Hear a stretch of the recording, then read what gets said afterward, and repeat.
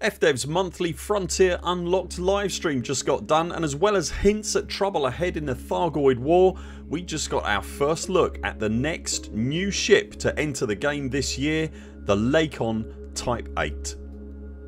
As part of this evening's Frontier Unlocked livestream, FDEV streamed a pre-recorded interview between Arthur Tolmie, FDEV's Head of Community, PR and Communication, and Junior Brand Manager at the company, Zach Cocken. The main thrust of the conversation was absolutely the new Type 8, which we'll come on to in just a second. Before we do, I just want to mention that the conversation started with Arthur and Zach discussing how things were progressing in the war against the Thargoid invasion of the bubble, and in particular the systematic destruction of each Titan mothership in turn, with the 4th Titan, Haddad, having been destroyed just this last weekend.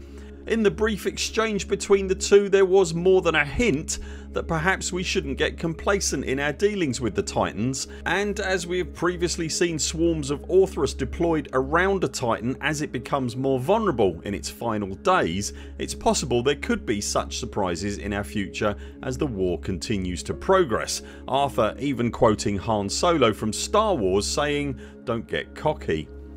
The chat quickly moved on to talk about the Type 8 however, and to show the first concept images and then full detail renders of Lakon's new baby.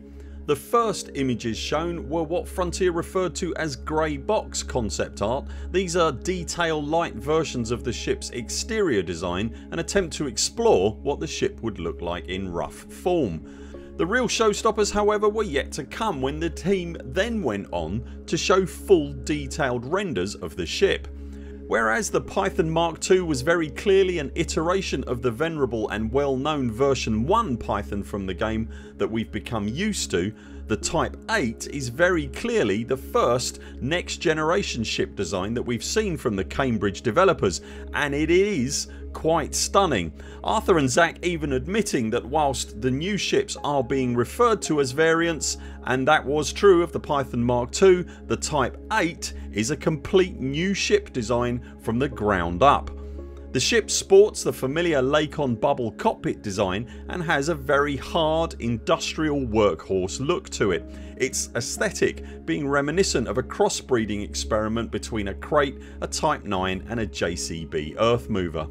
Whilst the team are not yet ready to share full details on the ship's internals, Arthur and Zach did make it clear that where the Python Mark II was a combat specialist, the T8 will be a freighter, saying that again, as with the Python Mark II, the Type 8 is Super Cruise overcharge enabled. And I'm also very pleased to confirm that whilst it will have a large carrying capacity, the Type 8 will fit on a medium pad.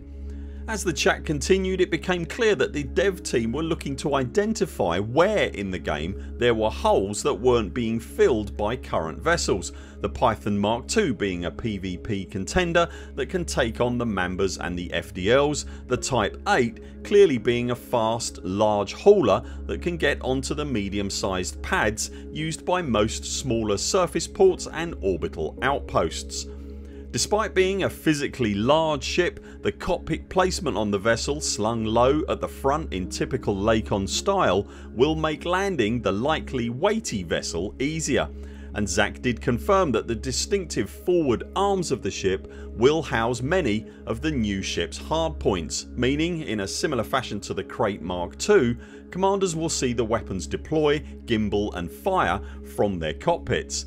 We've talked on this channel recently about what a game changer the SCO FSD is, and what it appears that Frontier are now doing with Elite Dangerous.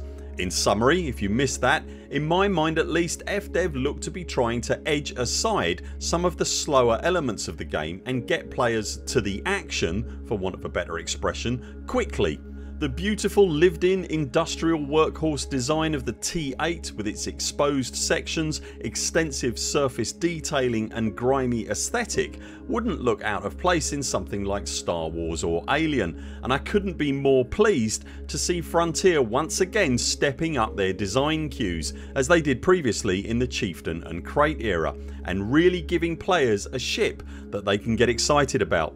Arf and Zach are hoping to show the ship in action together with a look at the cockpit interior space in the next livestream, and here at the pit we honestly cannot wait to get our hands on this thing.